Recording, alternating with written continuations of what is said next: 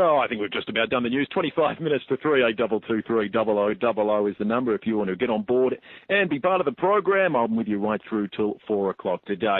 People that picked up their advertiser this morning might well have read the front page, seen an article by Tori Shepherd, and I suspect it might well have been a conversation starter during the morning. The University of South Australia is starting what they're calling a World First Male Studies course. The problem, however, and the criticism that's been levelled at the university is that those lecturers that are handling the course have been published on what's been described as a hate site. The site, Voices for Men, is accused of a host of hateful references to women.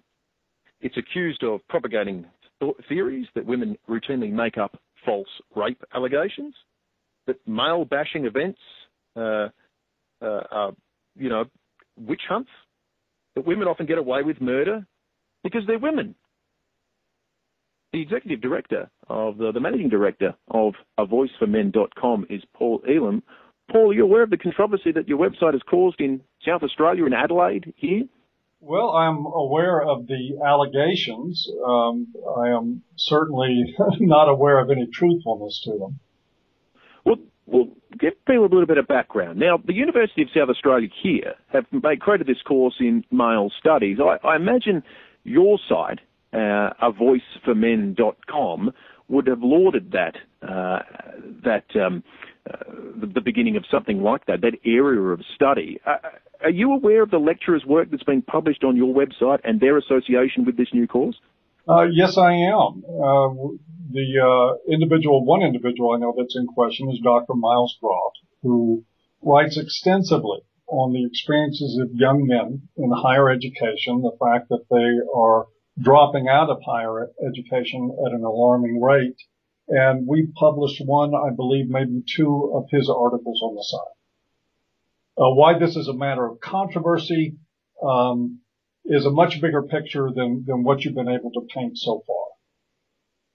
Well, perhaps you might be able to fill in some of the gaps then, Paul, because the problem is here, and I'll tell you what's been reported in South Australia, and you can give us your perspective as the person who operates the site. It's been reported that your site isn't just promoting men's issues, it's actually actively campaigning against feminism, that women on the site are referred to as bitches and indeed much worse, and some things I can't say on the radio.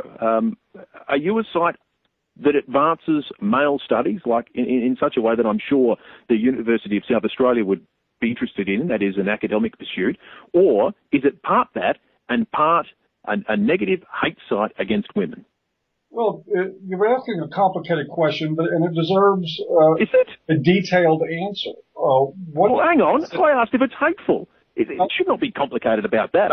I can appreciate that the university has entered into this area of study by wanting to offer something that is unique, new and different. But I can understand now that they weren't happy to come on today because they'd probably be horrified to hear that you can't answer a question about whether your site is hateful without offering the qualifier that that's difficult to answer. Surely that's not difficult to answer. Your question if you keep interrupting. Well, fire away. One, the allegation that we refer to women as any kind of foul name is absolutely untrue.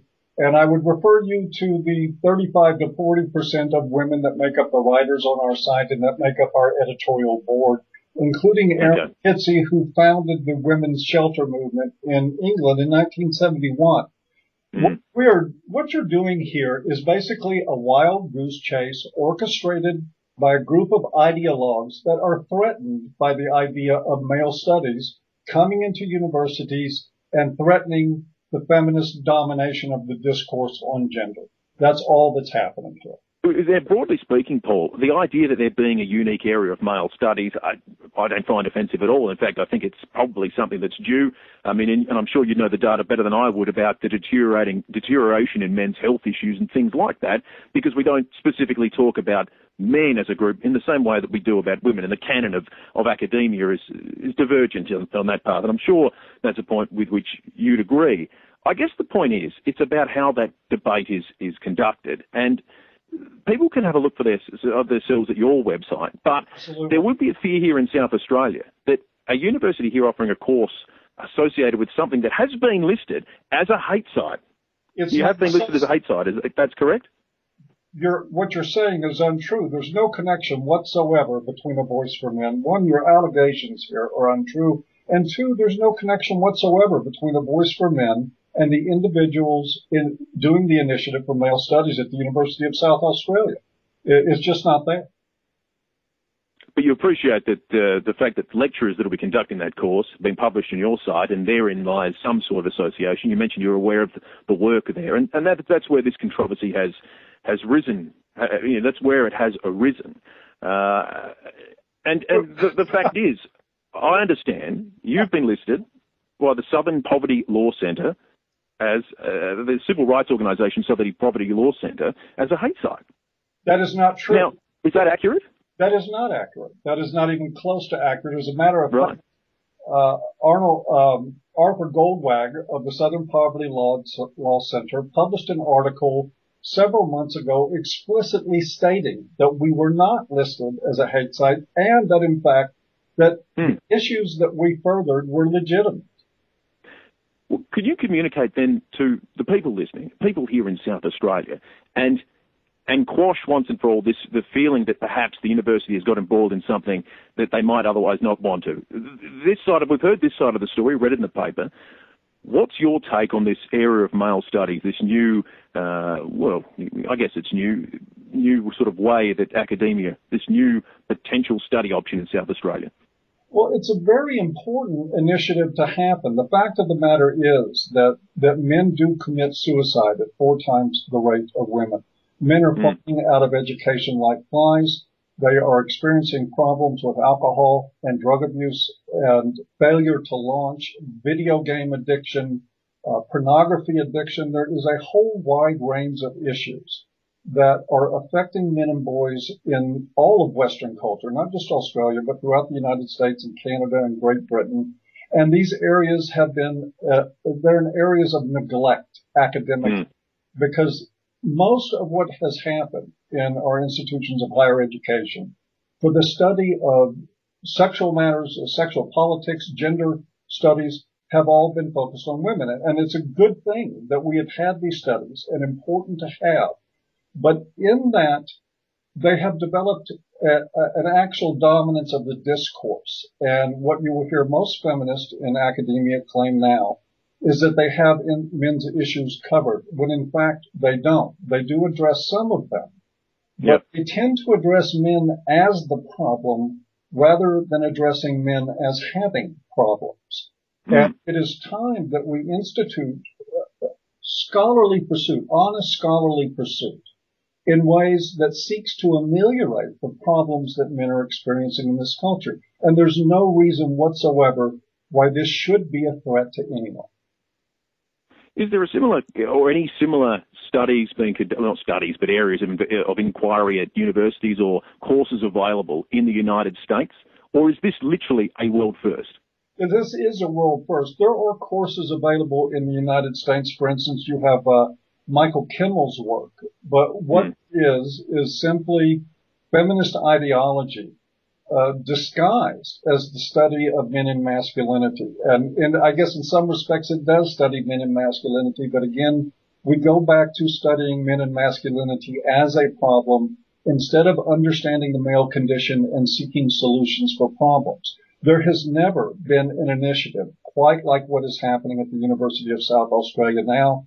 And what we're seeing is a group of ideologues, academic ideologues, feminists, that are threatened by the presence of this and want to undermine it. That's what Tori Shepard's article is about. This is what Michael Flood is out here talking about right now as a feminist ideologue.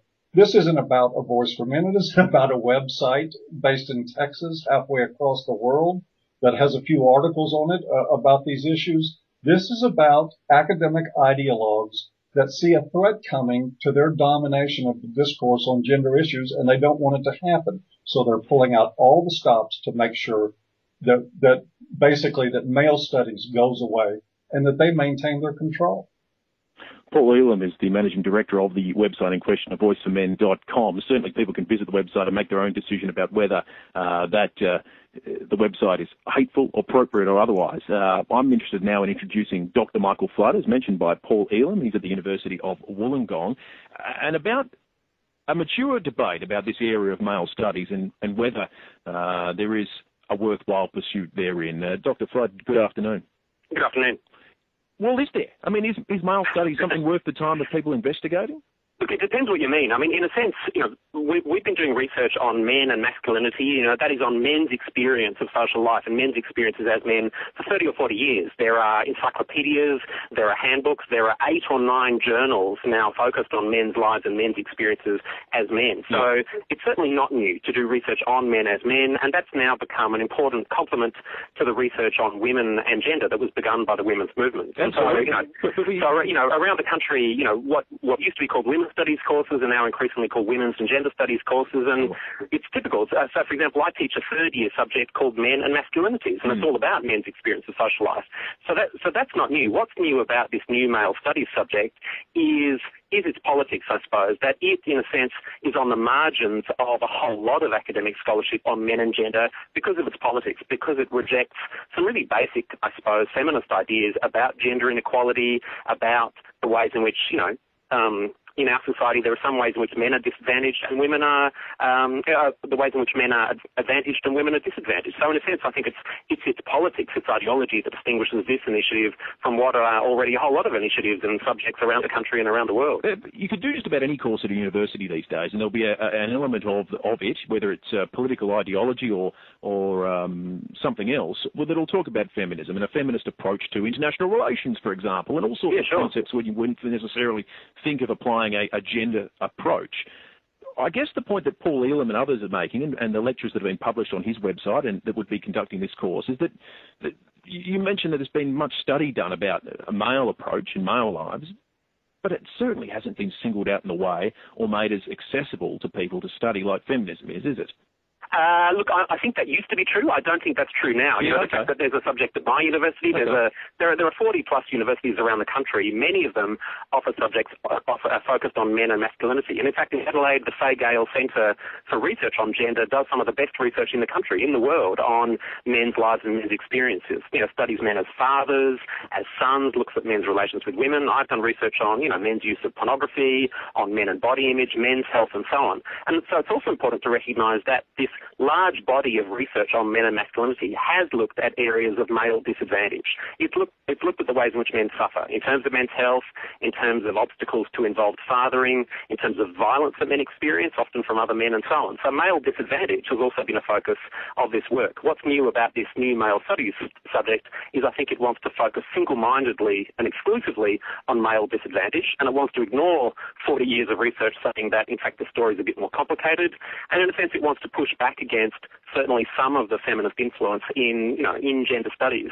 So, my concern about this subject is not that I'm going to somehow lose my job. My concern about this subject is that it's going to misrepresent reality. It's not going to be very academically credible, and the people who pay, I think, the large sum of money involved to do this certificate are going to, in a sense, be ripped off because they're not necessarily going to get robust and contemporary scholarship on men and gender. Dr. Michael Flood, thanks for your time. Thanks very much. Dr. Michael Flood from the University of Wollongong School of Social Sciences, and Paul Elam, the Managing Director of avoiceformen.com there, talking about this. Well, it depends what your perspective is. It might well be an emerging area of study. Certainly, according to Dr. Flood, it's somewhere we're making progress. But are we now teasing at the margins? That is the area of male studies. What do you think, folks? 82230000. Many will have children or at university, at school, or indeed they themselves might be studying. What's your feeling on the approach to the scholarly pursuits of gender bias?